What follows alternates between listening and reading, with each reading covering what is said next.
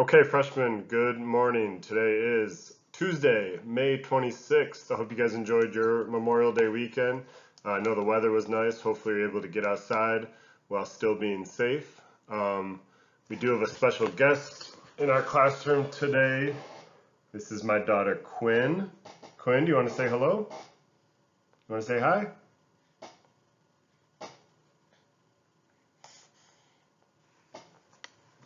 She will be joining us for lecture. Um, I do want to kind of go through what the end of the year is going to look like for you guys, mostly so you can start planning your time, and also just so you know that we're not going to have anything crazy to catch you off guard. It's going to be manageable to end the year here in biology. So we'll talk about what our last few weeks will look like. I'll assign the final project. The final project will um, basically go in as a final exam. It won't be worth as many points. It'll go into the project category. We'll wrap up our content for evolution. And then lastly, that last page of that packet we've been working on, we'll finish that today, and you guys can upload that entire packet to Edmodo. So let's go ahead and get started with what. So we'll take a look ahead at what our next few weeks will look like. Uh, Starting Thursday, we will have a study guide to get ready for our quiz, and then our normal 3 p.m. Thursday weekly meeting, which is so well attended. Wow, last week I think we had, was it 70 students? 80 students? Oh, seven. Sorry, we had 7 students last week. That's right. So, anyways, this week for our weekly gathering, we'll do a Kahoot to help you prepare for your evolution quiz. That quiz will come on Tuesday, June 1st. So that is a week from today. Next Thursday, you'll have time just to work on your evolution projects. I'll be there at 3 o'clock just to answer questions. So I won't really have any, content or anything like specific. It's just if you're, lost on the project or want to check something on the project, you can always email me. But it might just be just as easy to sign in, at some point that afternoon. And then lastly, your final project is due the following week, the week of finals. So if you have me in the morning, your project is due June 9th. If you have me in the afternoon, your project is due on the 11th. So now looking now at our final project, as I mentioned, this is due turned in either on the 9th or the 11th, depending on when I have you. But it's pretty straightforward if you follow the instruction sheet. What you're going to do is you're going to choose an animal or a plant or a species of bacteria or fungus, any organism, any living thing, and you're going to talk about how its body, its form and function is evolved and adapted to the current environment that it lives in. And then on the back of the instruction sheet, there is a list of environmental changes, random changes. Just, if you think about the Earth's history, there's been periods of ice ages, there's been meteors that have hit the Earth and blocked out the sun and changed the weather. There's been all sorts of these random environmental events that all of a sudden change the evolution pressures or the environmental pressures. Think about it. If all of a sudden the North Pole is really, really warm, all those adaptations that a polar bear has are no longer adaptations. So anyways, you're going to then look at how your organism may evolve based on a set of environmental changes. My biggest piece of information is to stick to the outline format. So I clearly in the paper give you 5 sections that you need to complete. So when you turn this in, the first thing I should see are those 5 sections numbered and labeled and outlined clearly. This should not just be one big long paragraph. Just like how a lab report is very specifically divided up into different sections and with different headers, this should be done the same way. So the project is attached to this post. Again, it's 5 sections. The first 2 are based on the current environment and the current form of the organism that you choose. And then the last three sections are based on hypothetical environmental changes and what the evolution of that species may look like. So it gives you a chance to be creative. You can show off your artistic skills. And again, to get a good grade on this, just make sure you're sticking with that outline format. All right, so now it's time to wrap up our evolution content. So go ahead and get out your journals. We can title this 3 outcomes of evolution. So, we've talked about the mechanisms of evolution. We've talked about the causes of microevolution. Remember that microevolution can lead to macroevolution, the formation of new species. But anyways, this is the 3 outcomes looked at on a very, say, like linear scale or 2-dimensional scale.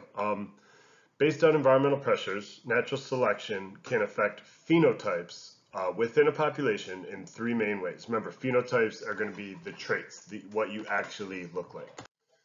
And these 3 graphs, I think, do a really good job of explaining it. So if you just look at the, remember you halt a graph. So look at the, there's no header, but there are axis labels. The x-axis is phenotype of shell color. This is for a hypothetical snail. And then the y-axis shows the number of individuals. And the 3 types or the 3 outcomes here are stabilizing, directional, and diversifying. And if you look up top, I'll circle it for you guys, at this original population, the original population is known as bell curve, which is pretty common in biology to have. Think about the average heights of humans. The average heights of humans would probably be shaped, that's a bad drawing, but like a bell curve. There are some humans that are really, really short. There are some humans that are really, really tall. But for the most part, most humans are somewhere in this medium range. And so we see with the shell color of this hypothetical population, they come in all colors, light, medium, dark. And based on different natural selection pressures, 3 things could happen. So the first one is stabilizing selection. This is when the environment favors intermediate variance, meaning it's not good to be dark, it's not good to be light, it's good to be medium. Now remember, I'm talking about color of shells as a easy hypothetical, but this can be true for size of a creature's teeth, or length of a neck, or how fast you're able to run. For any trait, if the intermediate trait is best. So let's say we're talking about human ear size. If small ears means you can't hear very well and you're not going to be able to stay safe from predators and you're going to die, and large ears means through sexual selection you can't find a suitable mate, that would be stabilizing selection, meaning medium ears would be the best way to survive. Anyways, this often occurs in stable environments. A great example of this, another example would be human baby size. So think about this for a second. Why are brand new babies, why is it good to be medium size? Why is it bad for a baby to be really, really small? Why is it bad for a baby to be really, really large? So take a second just to think about that.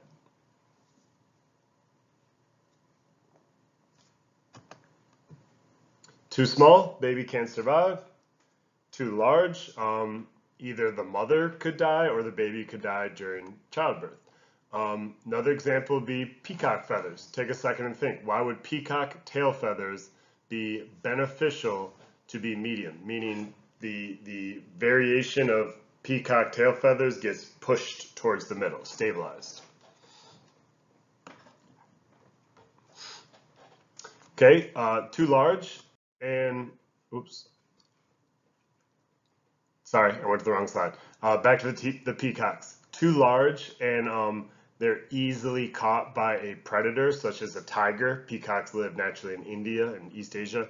Too small and they cannot attract a mate because female peahens often pick a mate based on the biggest tail feathers. So for peacocks to be successful, they want to have like kind of that medium size tail feathers.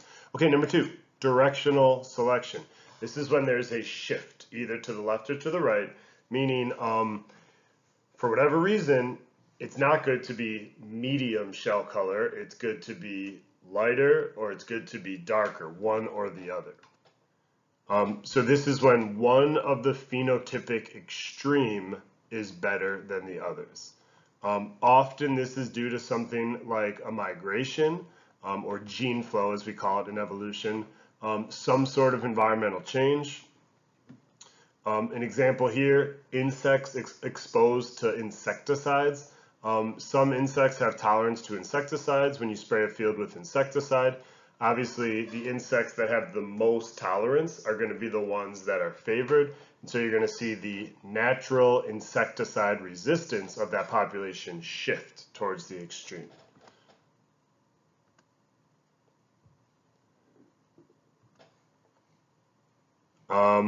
There's a video that I want you guys to watch about rock pocket mice. It's really interesting.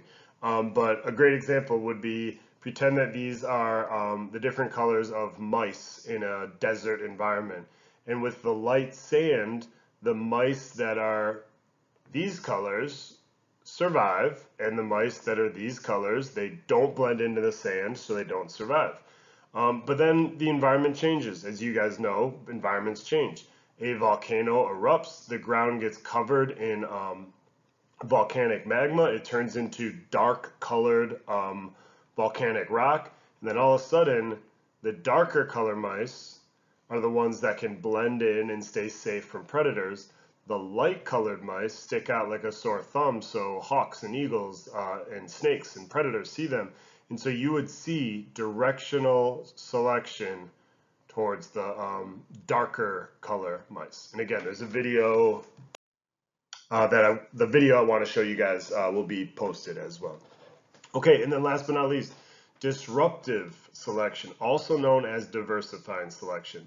So here is where you have that intermediate group, and all of a sudden it's good to be one of the extremes, but it's bad to be the intermediate. Again, the three drawings I think at the beginning should help explain this stuff. So both phenotypic extremes are favored.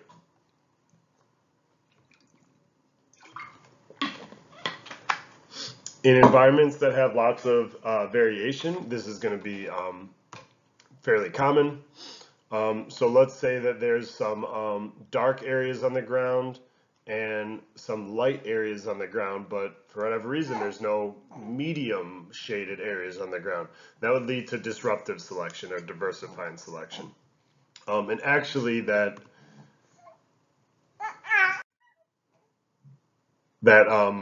Pocket Mouse video actually gives a better example of diversifying a selection. So for our last content, I think this stuff's pretty straightforward.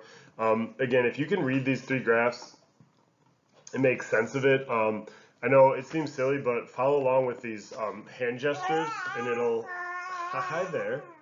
She's being ignored. Hi there. Sorry, I know some of you guys like babies and think they're very cute, and some of you, like, if I was in high school, I'd probably be bored with looking at my teacher's daughter. Anyways, hand gestures. Think about that original population. Stabilizing selection. You squeeze towards the middle. Directional selection.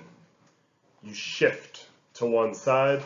And then diversifying selection, that's where you exclude the middle and push to the extremes. So if you can look at these three diagrams, and based on a stable environment, you might get stabilizing selection. Based on a new environment, directional selection, and then in certain cases when, as I mentioned, the phenotypic extreme is selected upon, you're going to get disruptive, where it's good to be one of the two extremes, but bad to be one in the middle. You don't need to know this for notes, but this is just too interesting not to share. There's an extreme example just discovered known as tri-diversifying selection. So obviously this is no longer on that two-dimensional chart scale. There's three outcomes here. It's also known as the rock, paper, scissors hypothesis of evolution. Here's where a type of male lizard comes in 3 very distinct sizes and colors. And believe it or not, all 3 are beneficial to survival because they outcompete another one. The orange is the obvious winner. The orange lizard is the largest one, so that's kind of like the rock in rock, paper, scissors, where it can smash the scissors. So the orange lizard outcompetes the blue lizard, which is the medium size, for a mate. Now the blue lizard outcompetes the yellow lizard for a mate because the yellow lizard is really, really small. And so you're probably thinking, how does the yellow lizard outcompete the orange? The yellow lizard is so small, it looks just like the female lizard of this species. And I can't remember the name of the species. You can look it up if you look up that hypothesis. But the yellow male lizard tricks the orange male lizard into thinking it's a female. So the orange male lizard tries to mate with the yellow male lizard. When the orange lizard is then exhausted, the yellow lizard will mate with the female, and it basically outsmarts the orange. So orange beats blue, blue beats yellow, and strangely enough, yellow beats orange. So again, this is called tri-diversifying selection. Pretty interesting. And as I mentioned, rock pocket mice is actually an example of diversifying selection as well. And you'll see based on the environment that they live in, hi there, based on the environment that they live in, they're going to come in 2 more extreme phenotypes, but less in the moderate phenotype. Last but not least, and you're not going to actually see this on the quiz, but again, this is something that I find fairly interesting. Artificial selection, when humans cause selection.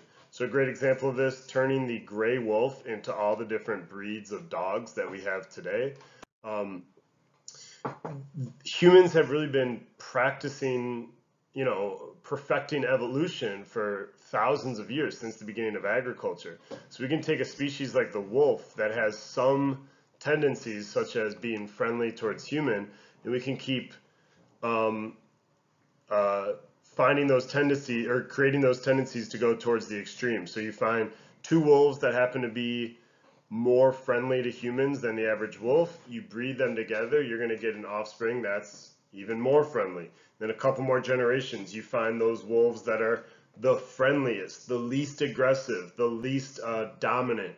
You breed them together and you go down generations, and eventually you get the dog, something that's really, really friendly and has no, natural aggression towards human. And so again, looking at these different species of dogs, you can get really, really unique traits by going towards the extremes. Believe it or not, pigeons are fairly coveted in certain cultures based on their really unique traits. And so you see these really odd looking pigeons. Like look here in the middle, the Saxon fairy swallow. And look at those crazy feet. It has feathers on its feet that look like giant mops. Take a minute here and try to actually explain to yourself, or if you have a brother or sister, grab them. Explain, how do you take a regular pigeon and over 100 generations turn it into the Saxon fairy swallow? So pause the video, think about how you could actually do that. So you would find a pigeon that had maybe an extra long feather or 2 down by its feet, or find a pigeon where its feathers go closer to its feet than the average pigeon. You find 2 pigeons like that, you breed them together. Maybe they have 20 babies, and of those 20 babies, you basically find the ones that have even longer feathers down by their feet. You breed those, which would be inbreeding. Oftentimes when we're finding really unique examples like this, inbreeding does occur. And so you keep going down the line and you find the pigeon that has the longest feathers down by its feet, you breed them together, and you keep getting this further and further variation from the norm, and then eventually you end up with this breed of pigeon. Another great example is agriculture. So you see on the left here an example of a wild strawberry, and then over generations of breeding the largest and the sweetest and the easiest to grow strawberries, we get the type that we see see today in the farmer's market. Modern corn does not exist in the wild. It comes from a natural grain known as teosinte that grew in Mexico. And we see that over lots and lots of generations, they took the female version of teosinte and bred it to have the largest and sweetest and most nutritious kernels. That's what we get today, modern corn.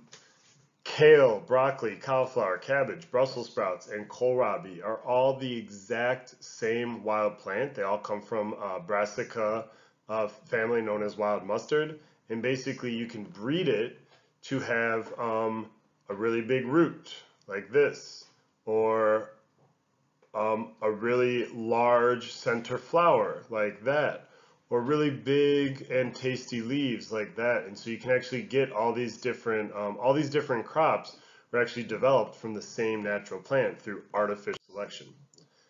Chickens, again, not a wild species, but they originated from Asian jungle fowl. They were bred over time to have to lay more eggs, to be able to survive and live in close quarters to one another, to have larger muscles and have more meat for consumption. The dairy cow comes from a water buffalo. But anyways, I just wanted to give you guys a little bit about artificial selection because I think it is an interesting topic, even though it doesn't come up like in our quiz or anything.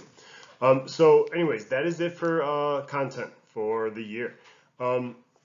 Remember, looking ahead, we have our evolution packet is due tonight. So I'll put a post on Edmodo. That last page is on the 3 types of selection, those 3 outcomes of evolution, and then upload and turn in that entire packet. You know, if it's a day or 2 late, that's okay, but try to get it in by the end of this week if possible. So that would be this Friday, the 29th. But better yet, just get it in tonight, the 26th. So that's it for today. Hope you guys have a good rest of the day, and I'll see you on Thursday. Okay, now it is Thursday, the 28th. We will look ahead one more time just to make sure you guys are all on the same page about what's going on the next few weeks. Today's assignment is pretty straightforward. It's a study guide. As you guys know, the study guides are not a direct grade, but I would argue that they're indirectly a big part of your grade because they indirectly lead to you doing better on the quizzes and tests. There is a Kahoot today at 3 p.m., so I hope to see as many of you there as possible. And then on Tuesday, we'll have our evolution quiz. Looking over the next couple weeks, as I mentioned today, study guide and a Kahoot at 3 p.m. Quiz is on Tuesday, and then I'll be available on June 4th for any last questions about that final project. Normal time, 3 o'clock on Thursday.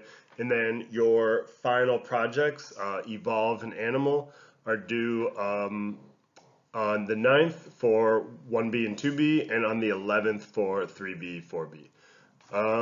And that is